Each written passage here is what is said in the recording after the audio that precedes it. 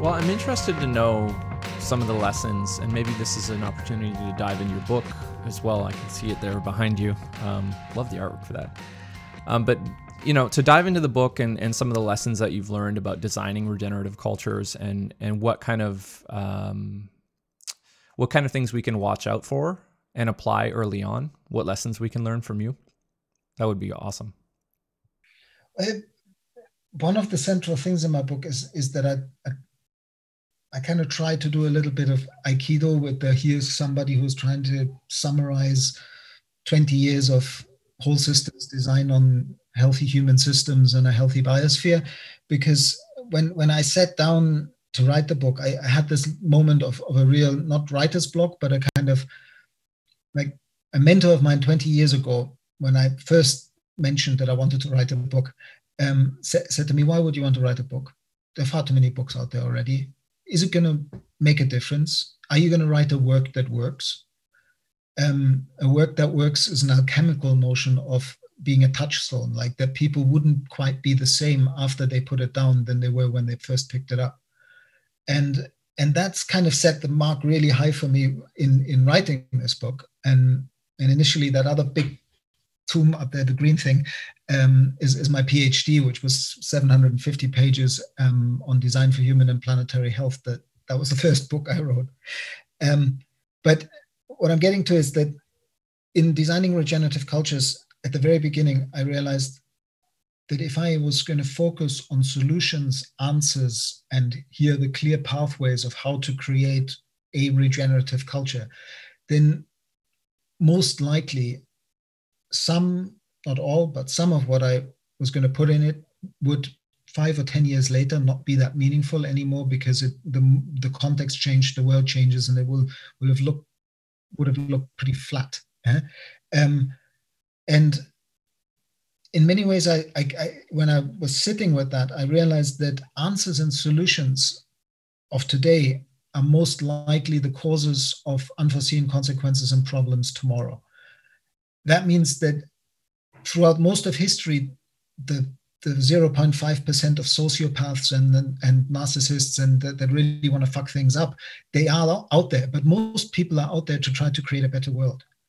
And whatever they did in the past, they did it thinking that was the right thing. They were maybe not thinking straight, but they did it from that point of view. And so for me, I believe that questions are much more powerful than answers and solutions, and that doesn't mean that we have to just sit around and ask things and not do anything. Like creating solutions, creating answers is testing your questions, but the solutions and the answers are the transitory means to create better questions, rather, as we as a culture are taught to believe, ask a quick question so you can get to the answer.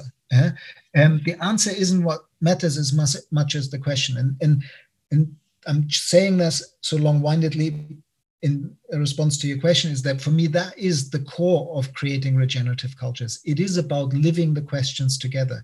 It is about understanding that you never get there, that there is no destination sustainability, there is no destination regenerative culture or smart village. It'll be a journey.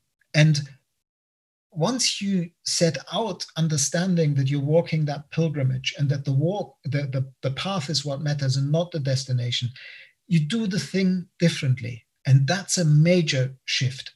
And also what comes with creating a culture that is question rather than solution and answer centric, in that minute, somebody coming with this solution and somebody coming with that solution aren't diametrically opposed enemies that need to fight it out and be right or wrong.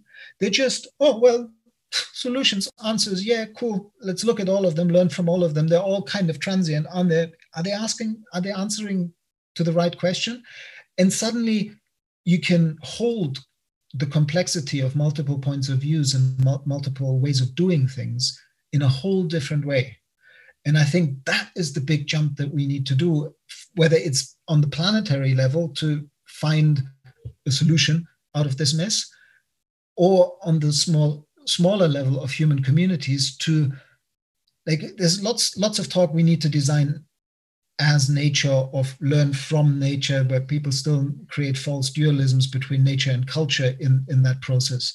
But if we're really understanding ourselves as human beings, as expressions of this wonderful planetary process called life, then our diversity of opinions and our diversity of doing things and our diversity of worldviews is actually part of the juiciness of life, part of what creates creativity and creates novelty on the evolutionary journey. And I think that if we can, I'm not going to say it's going to be easy, because there's lots of people out there who are going to say, yeah, we need diverse opinions, but we don't need fucking Nazis. But you know what I mean? Like, it's still holding the spectrum more than othering people. As much as there's lots of people that trigger me that I would like to other, and that I probably am othering. When did you release the book? Because I've read through the passage about asking questions and about living the question. And it seems so relevant in the last 2 years. But it seems like you've been ahead of that curve, like, but haven't had the chance to witness the way Western culture has been evolving in the last 2 years.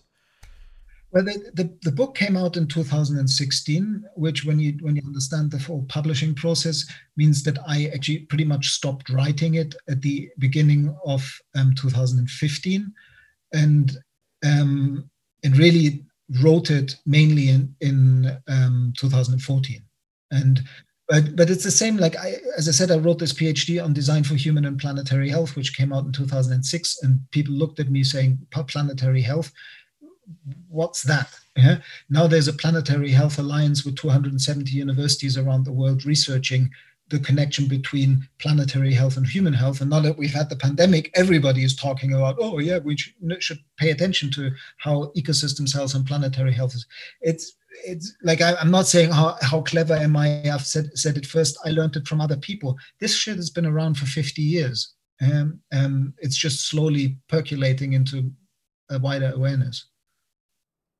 I was so happy to hear you talk about asking the right questions. I've got a whole video planned with script written about asking the right questions that I've been waiting to start working on.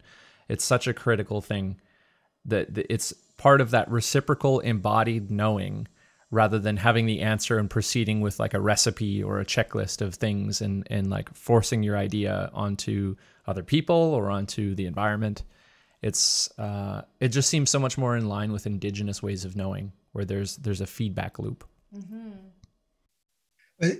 That's this whole thing of how do we truly work with complexity and honestly accept multiple ways of knowing? Because what we've been so trained in, you're smart people, I'm not completely daft, we're all trained in this somehow competitiveness of right ideas and wrong ideas, and somehow the mind and the intellect and the analysis and the science being just the neater, the cleaner, the more real way of doing things. And to really let go of, not let completely go of that, because that's the other pendulum swing of people saying we don't need the mind, we don't need analysis, we don't need science. That would be madness as well. But how do you place something that has become so powerful and has created such powerful technologies as the ones that are connecting us right now, and then say honestly and truly, and not in a tokenist way, that a shaman, in whatever way they, in their cultural context, see fit, whether it's through dancing, through ritual, or even through psychotropic plants, coming to a deeper connection with the wider flow of life. Like, if our sciences are now saying everything is connected, and maybe consciousness is primary and not matter, and then maybe all their so-called primitive technologies are light years ahead of AI and Watson and all that shite. And how do you hold them next to each other without saying that you hang out in your village and somebody comes after having just smoked a big reefer and saying, oh, I had this intuition, I think we shouldn't call it smart village, I think we should call it Gaia, and let's just all dance around in the circle. And I'm not wanting to be dismissive of people who call things Gaia and dance around in the circle. I've done that many times myself. I worked with Gaia education for many, many years. But it's this finding the right balance between these different worldviews and really appreciating science for what it can do. But how do you put it next to the qualitative, the embodied, the sense, stuff that doesn't quite feel right? Like I trust my gut more than my brain. And it's entirely based on experience that every time I tried to overrule my gut with my brain, it just caused lots of problems. But most cultures don't work that way. Well, our Western culture doesn't. If you like this content, you might want to check out our 7 Ways to Adapt to the Future guidebook. Get it for free at futurethinkers.org/signup. You might also want to check out our Future Thinkers membership area. We have courses there to help you adapt to the changing world, build resilience, upgrade culture and society, and create meaning and purpose in your life. As well, you'll get access to our community, all of our unreleased content, private Zoom calls, live Q&As with guests, workshops and events, and more. Just go to members.futurethinkers.org. And if you enjoyed this video, please like, share, and comment. It really helps out our show more than you know. And if you want more like it, then subscribe and hit that bell icon to be notified of new videos. See you next time.